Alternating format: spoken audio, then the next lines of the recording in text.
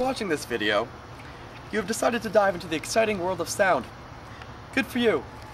Hello and welcome. My name is Sam. My name is Sam Greenberg, and Mike and I will be guiding you through the amazing world of sound and its relation to physics. Because after all, without physics, There'd be no food. there's a lot to know about physics of sound. For example, what makes this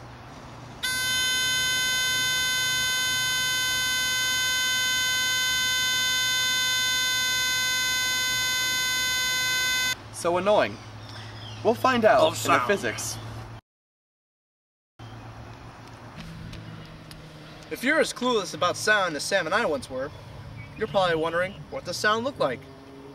But there's not exactly visible, so we kind of have a graph here.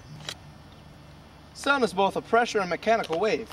Therefore, if we could see sound, it would look something like this.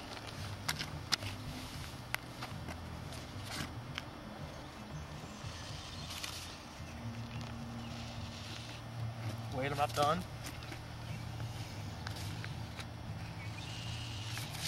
There are only three things you need to know about this graph. The lower levels of pressure are called the refractions, and the higher levels of pressure are called the compressions. And the distance sound travels is called a wavelength. Refractions,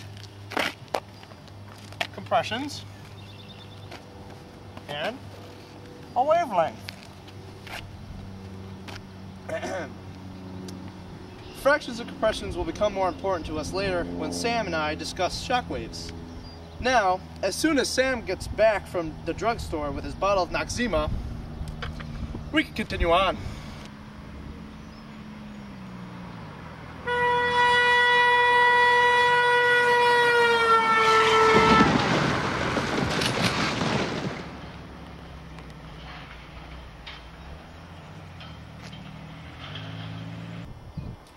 What you'll notice before my car hit that tree is that the sound of my car's horn did not sound the same the entire time. As my car approached nearer, the sound got louder and slightly higher in pitch. This is physical evidence of the Doppler effect. As the car passed the cello, the wavelength of the horn sound was longer, and when the car was approaching the cello, the wavelength of the horn sound was shorter. This is summarized with the help of a delightful toy lended to me over the weekend.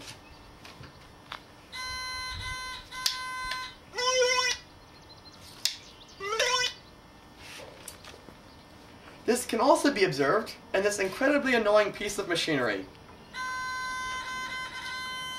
Notice that when the wires are connected, the ball produces a sound at a constant frequency. Now, when the cello swings the ball, the distance to you is decreasing, and so the same number of sound waves must travel through a shorter distance, resulting in a higher frequency.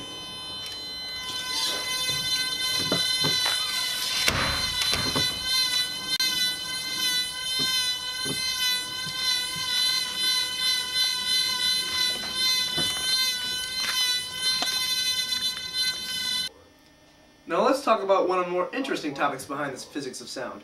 Music. What kinds of music, Mike? All kinds. Really? Yes, all music is composed of sounds. Sounds of all different frequencies and pitches. From every note to every opera, sound is what makes music work. Whoa, Mike. What you just said is way too broad and easy to remember.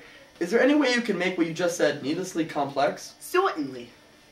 The majority of music is caused by simple vibrations, were you to stretch a guitar string as tight as possible and have a friend pluck it, you would hear the same sound as if it was connected to an acoustic guitar and then plucked.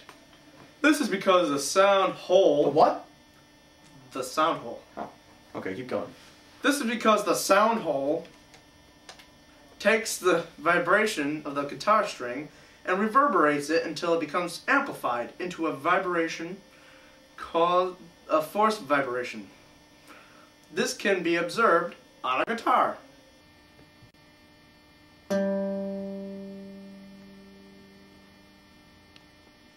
Or even a piano.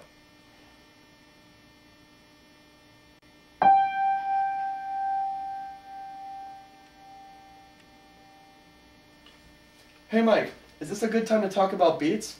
The periodic and repeating fluctuations heard in the intensity of a sound, or the vegetables? The first one. Yeah, I would say so. Well, beats are an important part of music and the physics of sound. The human ear recognizes a beat when amplitude changes. Okay, can you show me what you mean by this? Sure. Craig, play that song you've been working on for a while. You know the one you had Mr. Delvecchio work with you on? With pleasure.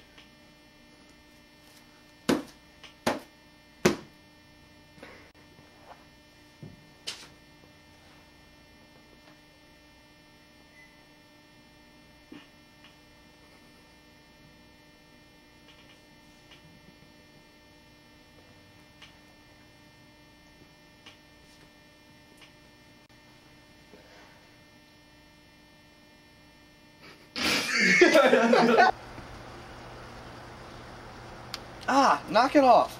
Sorry, I was just admiring how amazing the human ear is. What do you mean? Well, if we didn't have ears, we could never hear any of the sounds that exist in the world. I think, therefore, the ear is worth discussing on this video. I suppose. The human ear is split into three parts: the outer, middle, and inner ear. The outer ear, which includes the ear flap,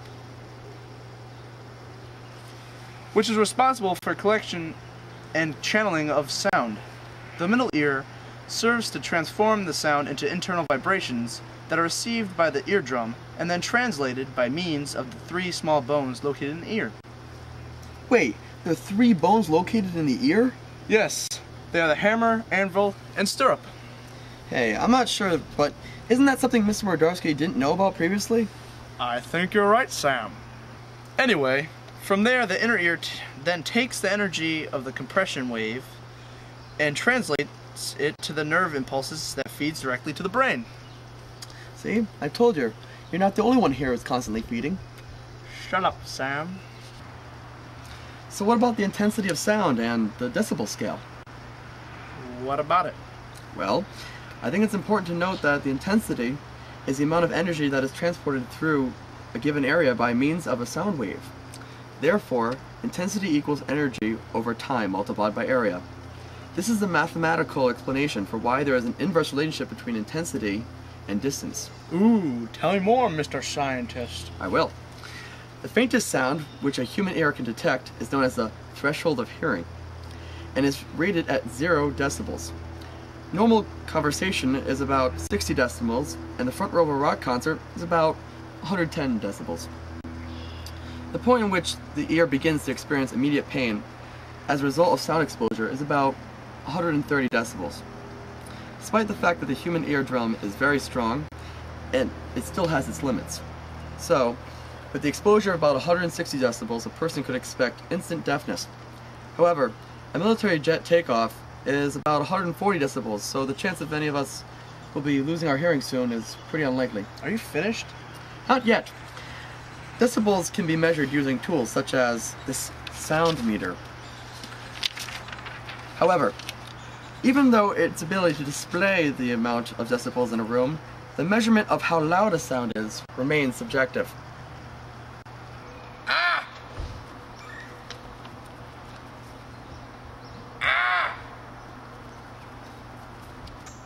What the heck are you doing?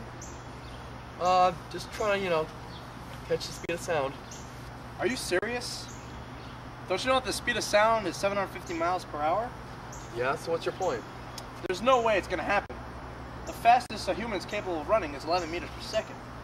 That's pretty crazy. Did Mr. Mordarski know that? I don't know. In any event, because sound travels so fast, an echo must occur at least a tenth of a second after the initial sound in order to distinguish between the two sounds. That's fascinating. So, DiCello, you said something earlier about shockwaves, didn't you? Thanks for reminding me, Sam. I almost forgot to tell you. Whenever a source of sound, such as an airplane, travels at or above the speed of sound, a shock wave will result. This is because compressional waves build up and create a sound known as a sonic boom.